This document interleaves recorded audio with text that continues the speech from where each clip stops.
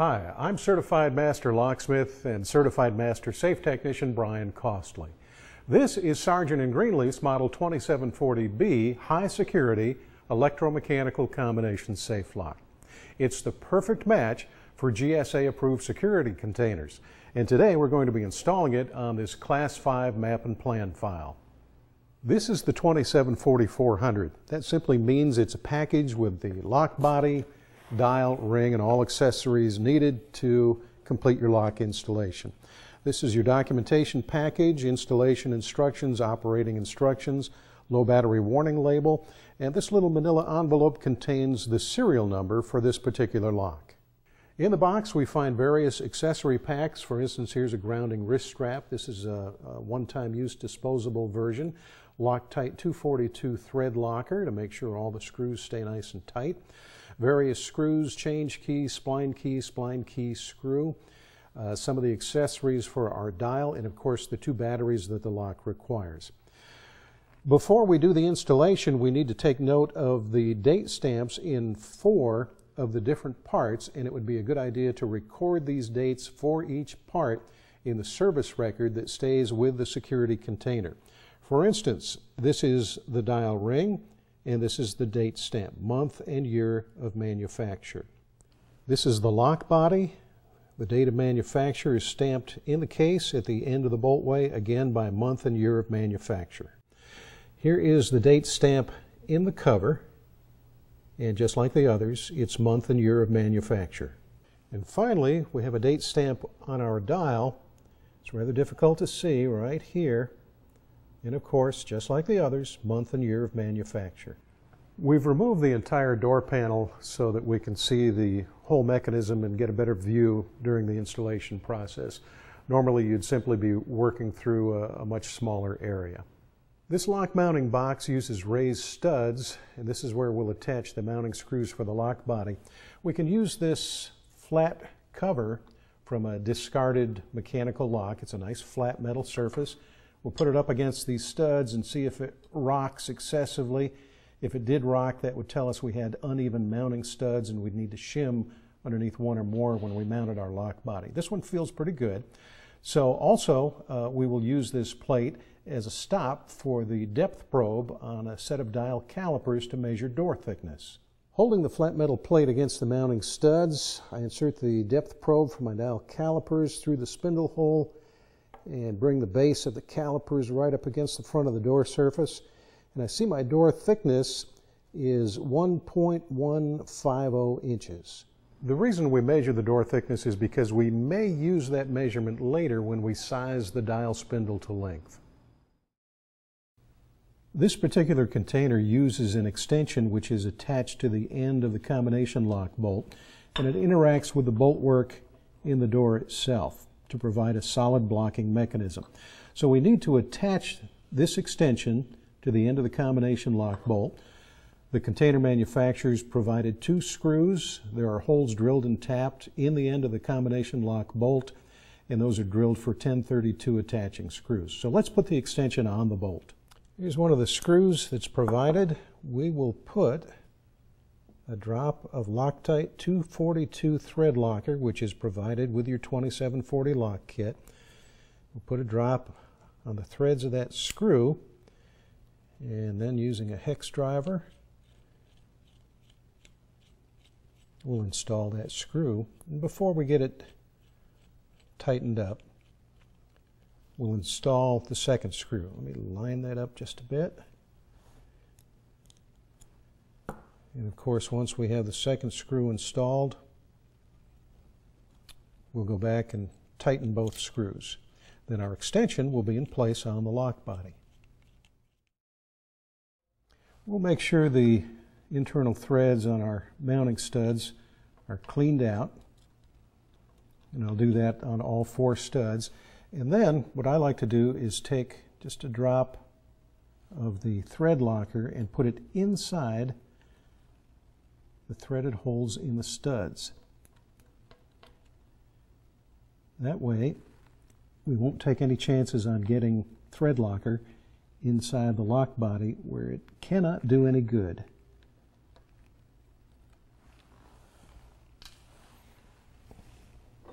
Now, without wasting any time, we'll put the lock body in the mounting box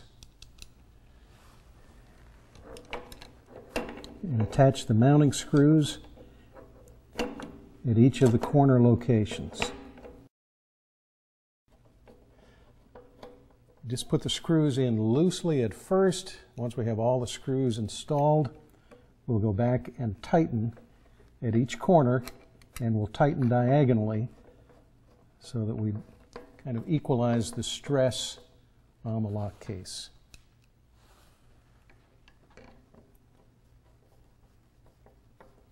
Packaged with your 2740B lock kit are two different lengths of dial ring mounting screws. These are 832 screws. You should use the longer screws if the holes drilled and tapped into the front of the container are deep enough to permit it. Otherwise, use the shorter screw. Each one of those screws must be used with a lock washer underneath. This is a flat external tooth lock washer. This is the only difference really in the installation between the 2740A product and the 2740B.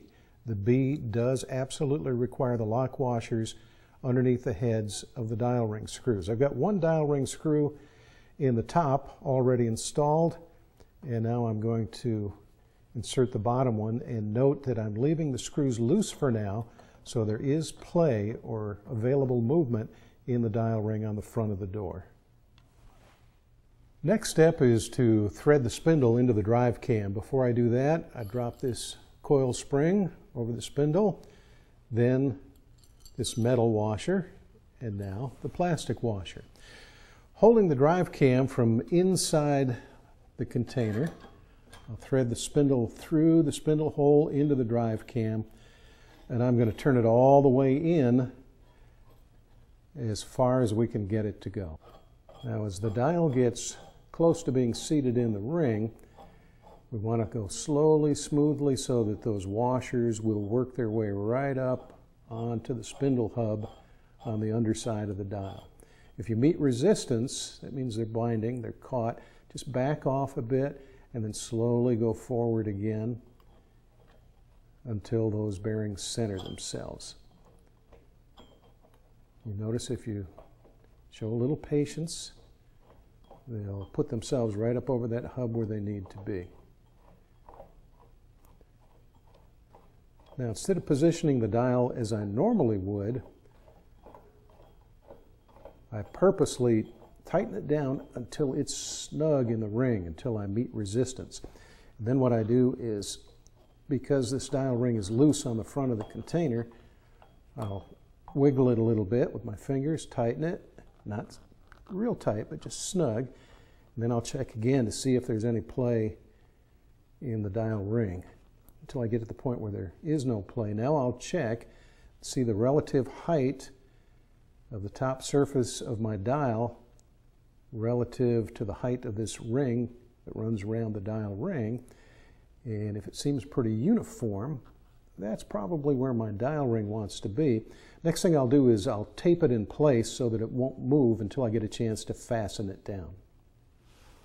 Now, with the dial, holding the dial ring right where we want it, we'll use some masking tape, or in this case painter's tape, and just fasten the ring into position.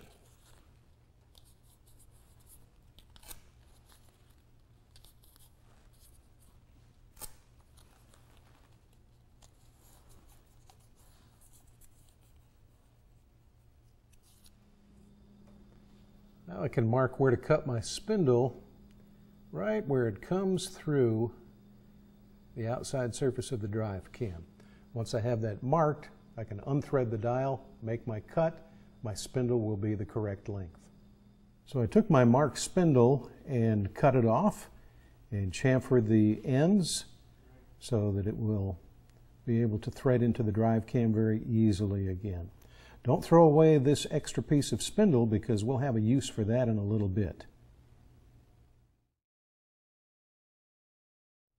Here's an alternate method for marking where we should cut our spindle. You remember we measured our door thickness at 1.150 inches.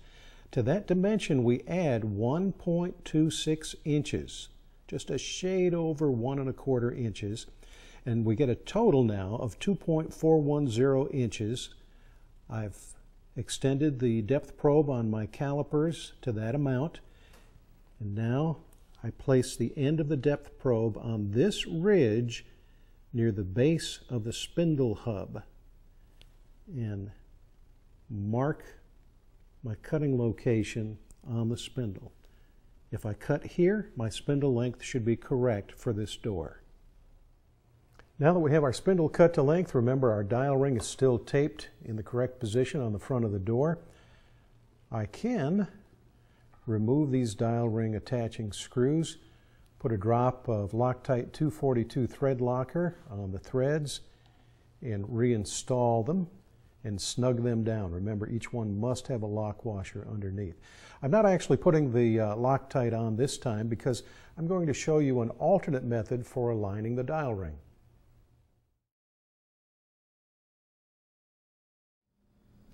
Here's another method of aligning the dial ring to the lock body. This uses a homemade dial ring alignment tool. It's just a piece of straight scrap 5/16 by 40 thread per inch lock spindle. And onto it is threaded a drive cam where the drive pin has been removed. You can drill the drive pin out, or sometimes you can simply use diagonal cutters to pull the drive pin out. Notice that the neck of the drive cam is roughly the same diameter as the center of the swivel bearing in the center of the dial ring. Now I can thread the spindle through the door into the drive cam. And once I have at least ½ inch of it threaded in, I can simply tighten the drive cam, and it will help to pull the dial ring into alignment with the lock body. As I begin to get snug, I see if there's any play in the ring, and there is. So I take that up by turning the drive cam. I check for a little more play, take that up, check for a little more play until there's virtually none. Now I can simply align the opening index straight up and down so it looks good on the door.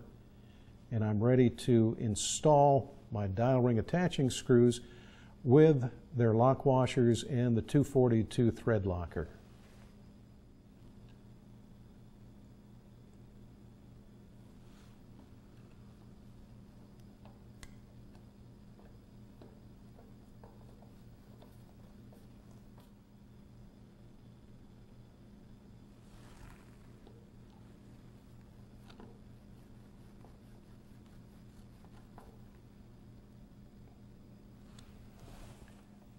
Now I can simply unthread my dial ring alignment tool, and my dial ring is fastened in the proper position.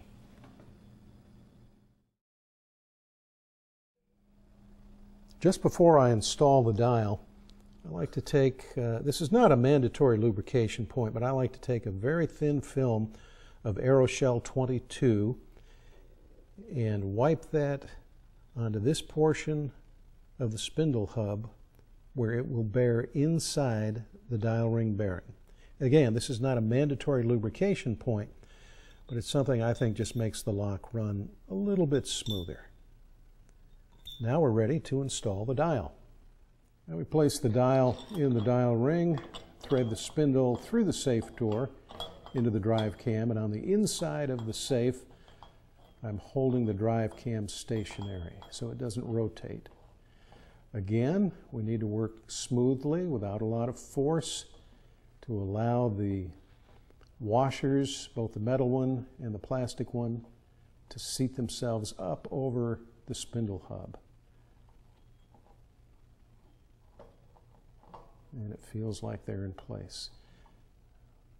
We're going to leave this dial so that it's slightly raised above this ridge that runs around the perimeter of the dial ring, and I'm going to place 0 at the opening index. Now I can feel, I'm holding the drive cam inside the safe, and I can feel that there's a little binding in the dial.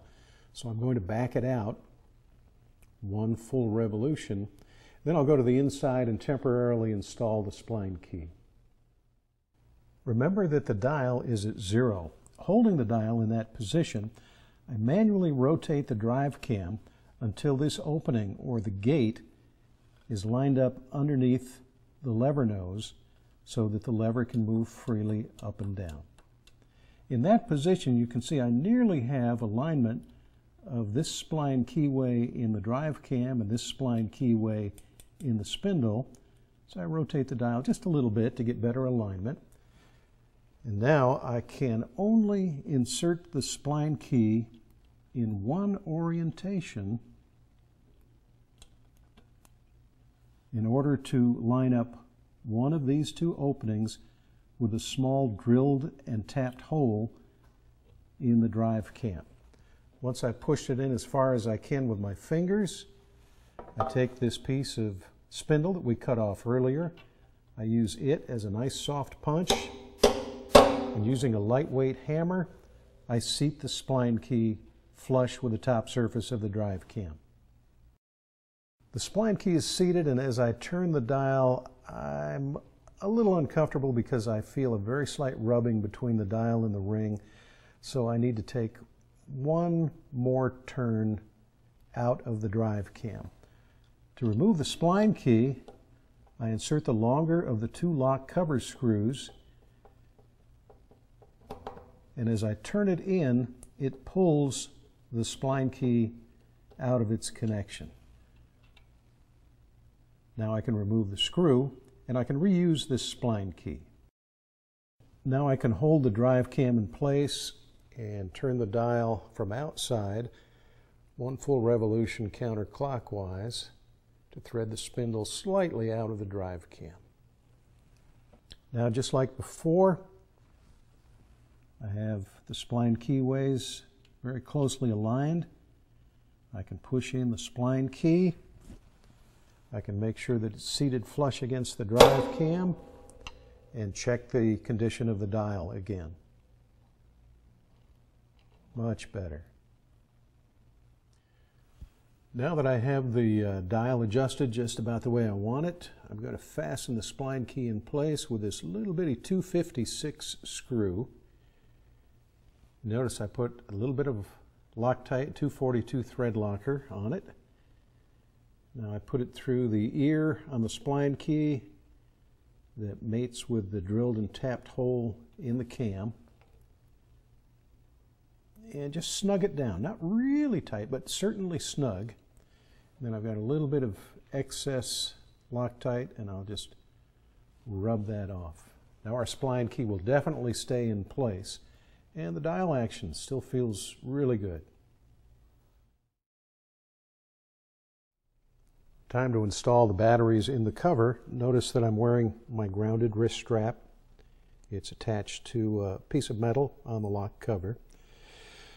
We have two batteries. One is a lithium coin cell. It installs in this holder, positive side up. It's a friction fit, so it needs to be pressed into place. Typically, we put in the coin cell first, although in the S&G model 2740B, it really isn't critical which battery you put in first, but it is critical that you install the batteries within 1 minute of each other. Now install a camera type battery, which is also a lithium cell. And when I install it, you'll hear a single beep, and after about 10 seconds, while the lock is doing a battery test, it will beep again, and that will tell us the battery test has been successful and the cover is ready to be installed on the lock case. Let's take a look at some other battery conditions. Here's what happens if you only install one battery and do not install the second battery within 1 minute. Now, we won't make you wait a full minute. Through the magic of video, we'll shorten the time frame.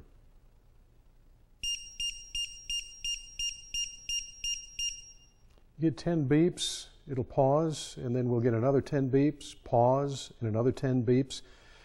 If we were to ignore this signal and install this cover on the lock would most likely operate one time, and then it would seize with the bolt retracted, and you'd have to use a special device to release the bolt in order to remove the cover and install the batteries properly.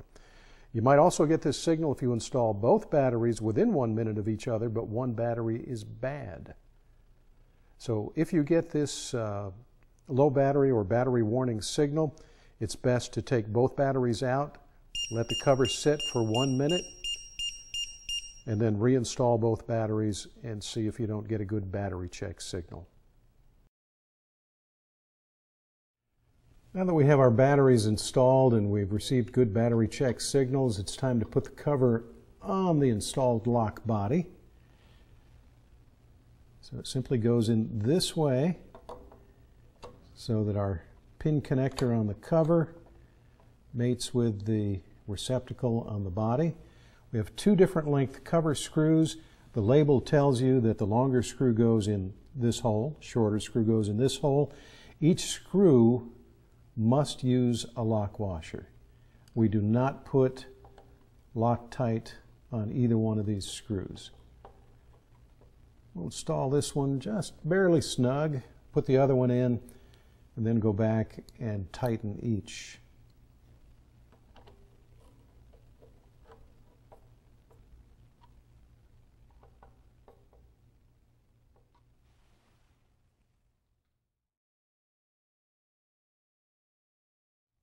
When I first dial the lock after installation, it gives me a calibration signal. Three beeps, pause, 3 beeps, pause, 3 beeps. Whenever I turn the dial in either direction, I get that signal. And that's the lock telling me that it must be calibrated right to 0 and it must be calibrated left to 0 before it will perform any operation. So let's get it into the calibration mode. Starting anywhere on the dial, I turn it to the right. I get a long beep. I keep turning to the right. I get another long beep. Now listen.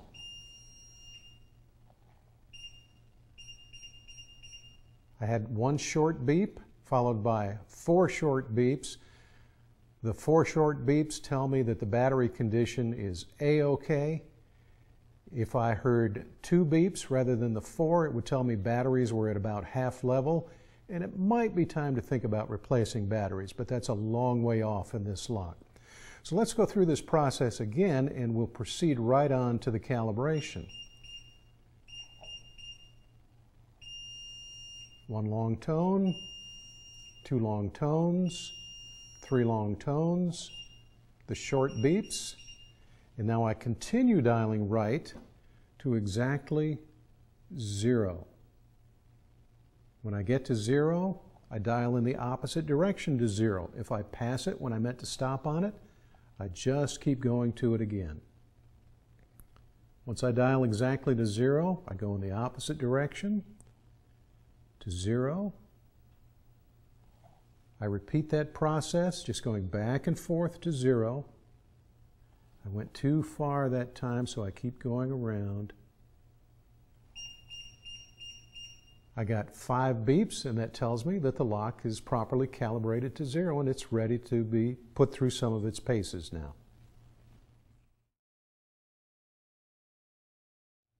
Now that we've calibrated the dial to 0, we'll dial in the factory default combination of 50, 25, 50. We dial at least 2 revolutions to the left, stop on 50. Now we can dial directly to 25. Now we can dial directly back to 50. Turn the dial right, and within 1.5 revolutions, the dial will come to a stop, indicating that the bolt is retracted. And that's how simple it is to dial a Sargent & Greenleaf Model 2740B.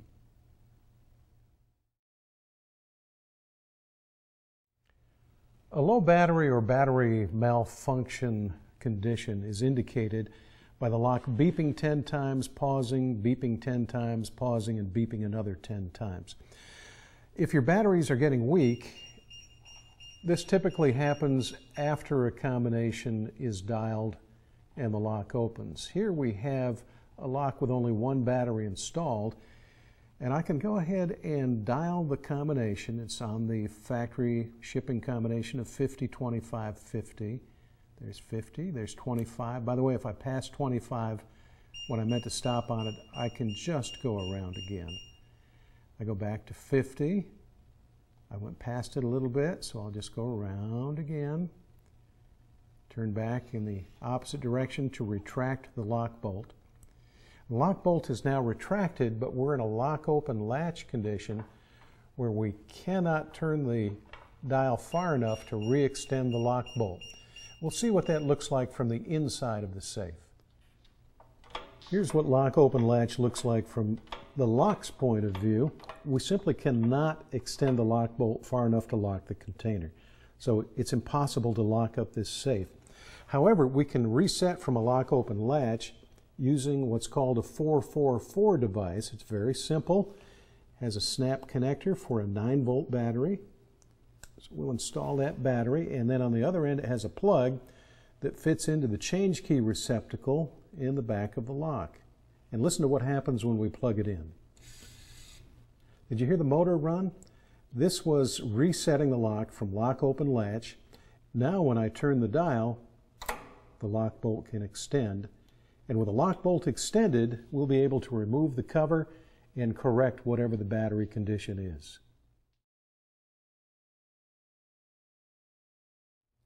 This is the dial ring dust cover for the 2740B. Note it has the 111 decal, and that's what helps differentiate the 2740B from its predecessor, the 2740A. It simply slides over the dial ring. There is an opening here through to a tapped hole in the dial ring into which we'll insert a small set screw. We have exactly the same type arrangement over on this side. So I'll put a small drop of Loctite 242 thread locker on those two 440 screws and install them.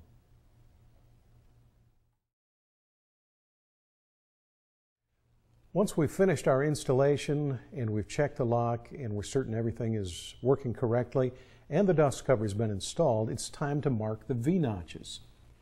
There's a V-notch on this side of the dial ring and one on the opposite side of the ring. We place a pointed punch high up in the V, strike it to create a dot. We do the same thing on the other side. Now if our dial ring subsequently gets bumped and moved, we can use the dots in the V's to help realign the dial ring long enough to dial the combination, open the container, and then correct any problems that may have resulted from the dial ring being bumped. Our installation is almost finished. We've put the orange battery warning label on the inside of the back panel. This tells the end user that if they open the lock and as it's opening it emits 10 beeps, pauses, emits 10 beeps, pauses, emits 10 beeps, that's indicating a low battery condition and batteries should be changed as soon as possible. The end user will get this low battery signal approximately 100 times before the lock goes into lock-open latch, and the unit will not be able to be locked again, and that will force a battery change and also a reset using the 444 device. So we'll go ahead and attach the back panel and put in the lock access plate, and then we'll be done.